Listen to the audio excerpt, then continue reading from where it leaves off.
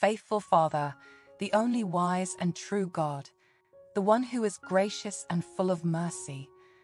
From the beginning of time, you have the answers to every challenge and problem even before they surface. You make promises, and you are committed to fulfilling these promises.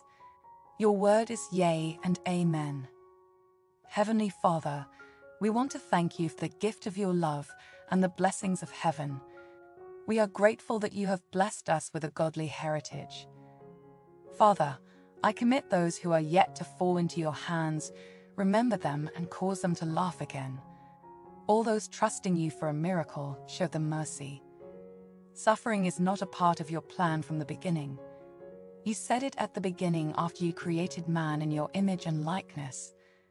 Father, I pray for the fulfillment of this word in the lives of your people in the name of Jesus.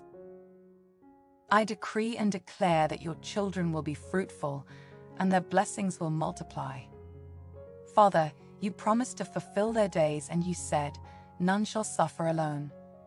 You also said that you will look upon them favorably and will make them prosper, and if they follow your will, fulfill your covenant with them. Father, let this covenant be established this season in the name of Jesus. I decree and declare that you will bless them above the nations of the earth. None of these men or women will suffer. They will reap great blessings in their arms and give thanks to you who made it happen. You will protect their home and family from all evil. God, I am praying to ask you to bless your children with the miracle they have been praying for. Perhaps for some, it could be a huge issue in their life. Lord, you understand their deepest pain. I pray that you will look down with mercy and remember these. You will not forget about them, just as Sarah in the Bible.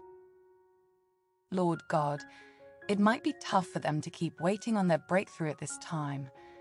They may be struggling with doubt and hopelessness.